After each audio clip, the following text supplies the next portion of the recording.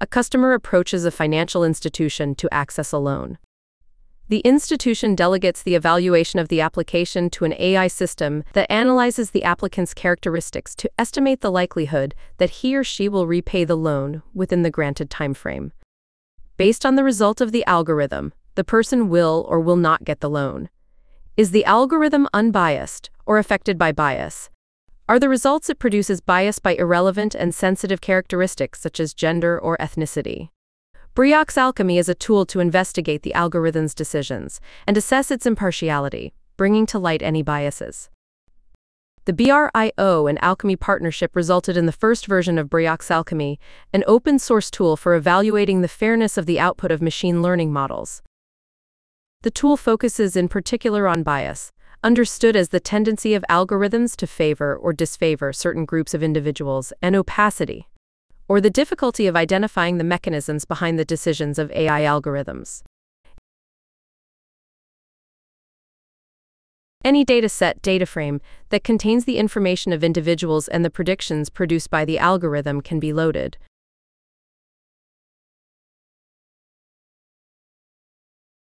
In this demo, we are using real data from a financial institution containing the characteristics of customers and the estimated probability of default for each of them. The tool offers two types of analysis. FrexFrec compares predictions among various groups of individuals defined by one or more characteristics, and evaluates how much the algorithm tends to favor or disfavor one group over others. The second analysis, FrexRef, analyzes the AI's decisions and compares them with the benchmark outcome, REF benchmark, that is considered reliable or desirable. The program offers several options for customizing the analysis to obtain results that are as useful as possible for the scenario being addressed. In particular, it offers the ability to choose the type of distance used to compare AI predictions across groups and the ability to choose any variable available to compare groups of individuals. In the example shown in this video, we use the variable x2sex as the sensitive variable, that is, the one we want to preserve from bias by checking against its modes the algorithm's predictions contained in the variable predictions. To refine the analysis, we use the variables x3 education and x4 marriage as conditioning variables.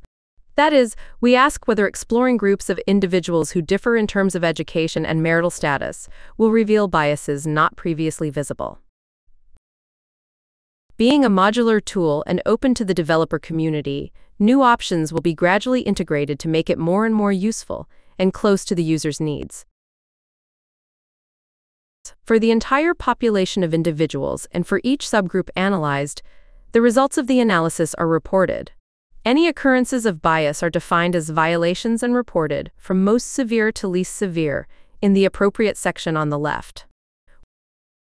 With the configuration and variables used in this video, an overall level bias seems to emerge, shown at the top of this screenshot.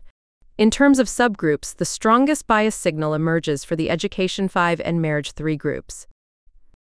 The 75 individuals belonging to the X3 Education 5 group, that is, the no degree category, show a marked difference between males and females in terms of predicted default probability. The estimated distance between males and females is no less than the threshold, and in terms of probability is 0.67, which is above the safety threshold of 0.17. The second analysis made available by the tool is FrexRef, which as mentioned compares the results of the AI algorithm with reference results deemed reliable or desirable. In this screen, the user can set the reference distribution by specifying its values manually. Also in this example, we use the variable x2sex as the sensitive variable, that is, the one we want to preserve from bias, by checking against its modes the algorithm's predictions contained in the variable predictions. To refine the analysis, we use the variables x3 education and x4 marriage as conditioning variables. That is, we ask whether exploring different groups of individuals in terms of education and marital status reveals biases not previously visible, in this case with respect to a reference distribution. The reference distribution is entered below, and in this case requires that for both males and females, the default probability is 25%. The results obtained for each group of individuals analyzed are also shown for FrexRef, with any violations, in this case, deviations from the reference distribution, reported in the appropriate section on the left. In this example, a deviation at the overall level from the reference distribution is detected. At the subgroup level, Education 4 stands out, for which the deviation from the reference distribution is greatest. The 40 individuals belonging to the X3 Education 4 group, that is the middle school license category, show a marked difference between males and females in terms of the predicted probability of default from the reference distribution. The estimated distance from the reference distribution is not less than the threshold, and in terms of probability is 1 for both sexes, that is the maximum possible distance above the safety threshold of 0.18. Thanks to the results produced by BRIO Alkemy, any data scientist, data analyst, or insider can assess possible bias of AI models used for their applications. The team will continue to enrich the tool and popularize its potential.